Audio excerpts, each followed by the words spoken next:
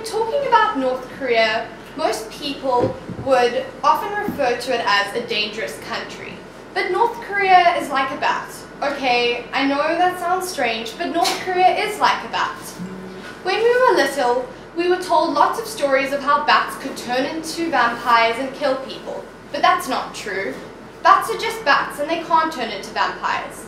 But they can do other things. They can bite you. But that barely ever happens. And if it does happen, there's little or no chance that you'll get rabies and die. Only half of 1% of all bats actually carry rabies anyway. North Korea is like this.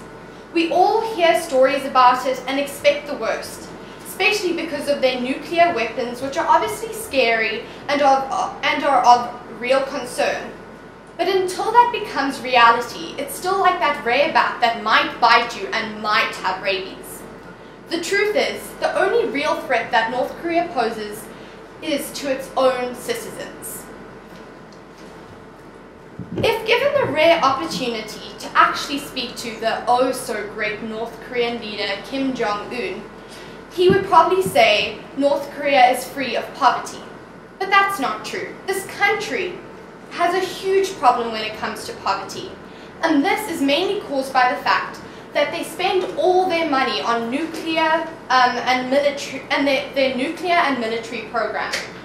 The lives of an average North Korean are not surprisingly affected by this.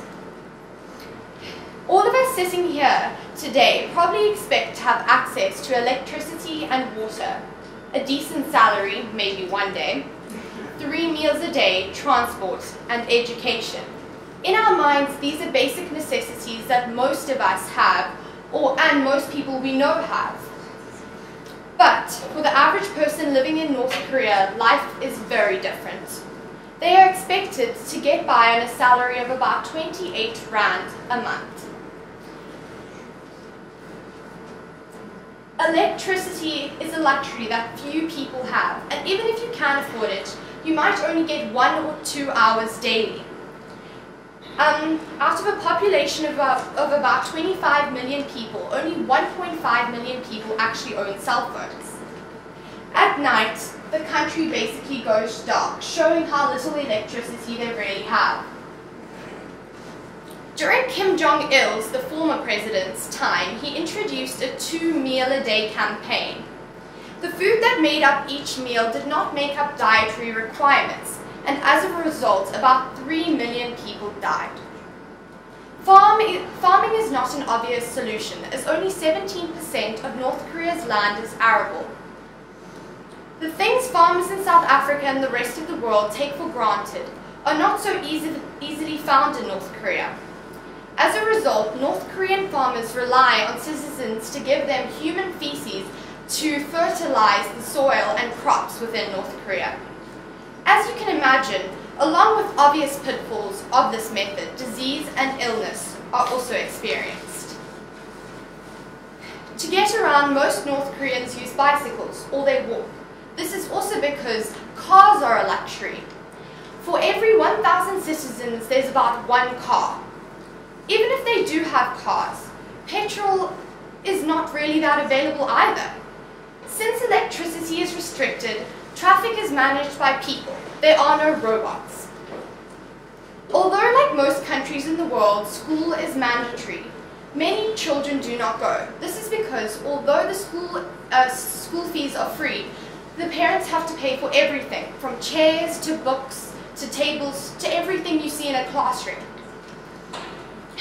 And with a salary of about 28 Rand, as I said before, this is not always possible.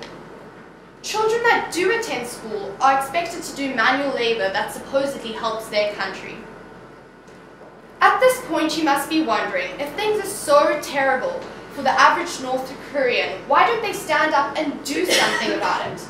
The sad reality is that from a young age, North Koreans are indoctrinated, and this lifestyle that I told you about is idealized. They believe that basically this is as good as it gets.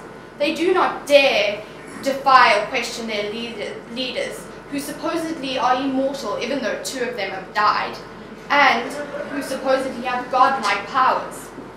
When a citizen does question the leader, they continue to follow the rules, as there's little chance of escape and change is believed to be impossible.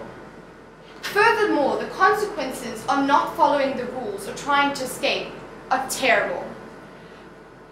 Regular public executions happen all the time, and families are forced to watch as one of their family members slowly dies through a terrible death. It would then seem that, as in the case of the scary stories about bats, while a lot of what we hear about North Korea, such as the facts about their nuclear program and weapons, such as the fact is a dangerous country because of their nuclear program, is true and is of concern to us and the rest of the world, the reality for people living there is even more scary. Or as Mark Twain famously said, the reality of North Koreans is stranger than the fiction of possibly turning into a vampire.